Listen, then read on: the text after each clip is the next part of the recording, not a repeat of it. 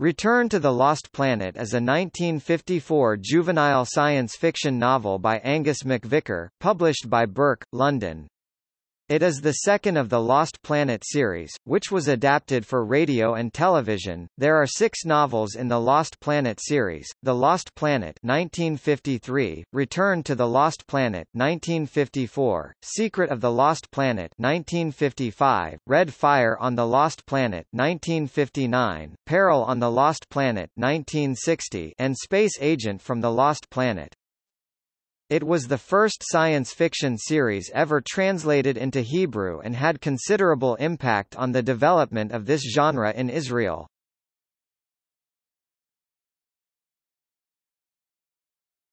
Topic: Plot summary. The plot follows on precisely from The Lost Planet. A previous expedition to Hezekos, the wandering lost planet, which is now within a few days' flight of Earth, has crash-landed, and Dr. Lachlan McKinnon, its organizer, Professor Hermanoff and American engineer Spike Stranahan are marooned.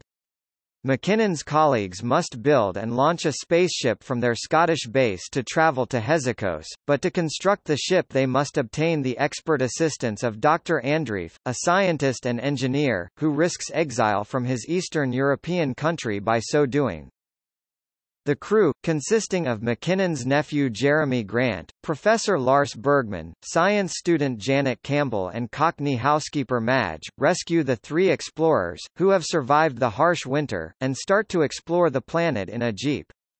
They find signs that Hezekos was once inhabited, and that atomic bombs were detonated long ago on the surface. Escaping from a deluge of water, which damages their jeep, as a river suddenly rises, they take refuge in a cave, which leads to a door. The door opens to admit them to caverns where the inhabitants of the planet now live. The people are highly intelligent and human-like, communicating with the visitors by telepathy, which is facilitated by a machine called the electronome. They explain that since their planet's orbit was destroyed eons ago by atomic experiments, they have lived a peaceful underground existence, only emerging in the mild summer season to gather fruits and plants. Their current leader is Solveig, with his daughter Asa. Power for the colony is supplied by hydroelectric generators, but when a rockfall blocks the underground river, all power is lost. The inhabitants have a fatalistic philosophy that allows them to face inevitable destruction stoically, but McKinnon cannot accept this. Grant and Stranahan use the explosives they have saved from the flood to clear the blockage, and Hezekos is saved.